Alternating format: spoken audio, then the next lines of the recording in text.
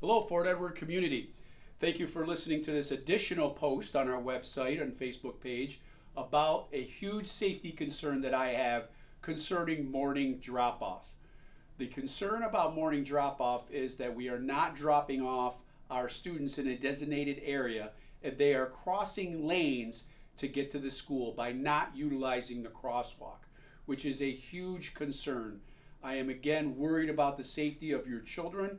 No one has gotten hurt yet, but we really want to not have anyone hurt trying to get their way to school. So please bear with my rudimentary drawing, but I want to make sure that you can understand where you're to drop your child off and where my concerns really lie. So as you can see, this is Broadway, this is Case Street, and this is Burgoyne Avenue. We have two designated student drop-off areas.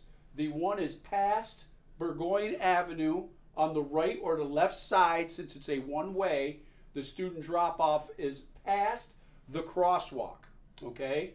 The other student drop-off area is a little above the crosswalk on Burgoyne Avenue on the right-hand side. All are one-way streets, as you are aware. Where my concern lies is right here in front of the school. We have the bus zone here, which no one should be pulling in and parking, and unfortunately there are people that are doing that. Also, we have people, so it's 3 lanes. You have a bus zone lane, you have the one-way lane that goes straight through for this student drop-off, then you have the one-way street that is a turn only, which is the farthest away from the school.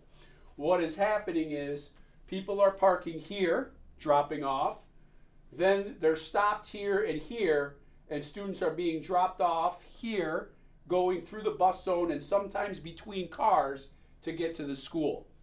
They're also being stopped, traffic may be stopped here because students are crossing the crosswalk, and they are being dropped here to cross over almost 2 lanes of traffic in between cars, again to get to the school. I am working with our Fort Edward Police Department and soon to be Washington County Sheriff's Department on monitoring this area.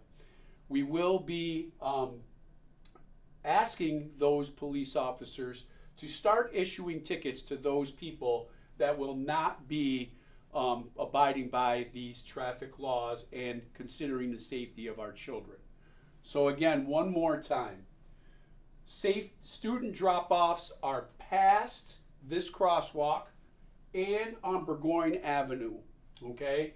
Please do not drop your children off while you are standing in your car waiting for those 2 crosswalks to be clear.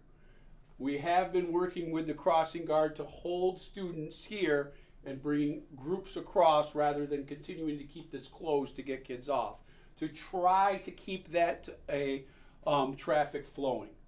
But again, a huge safety concern. No one has been hurt as of yet, thankfully. Let's do all we can to keep our students safe as they're getting to school by abiding by the traffic laws and dropping our students off in these designated areas.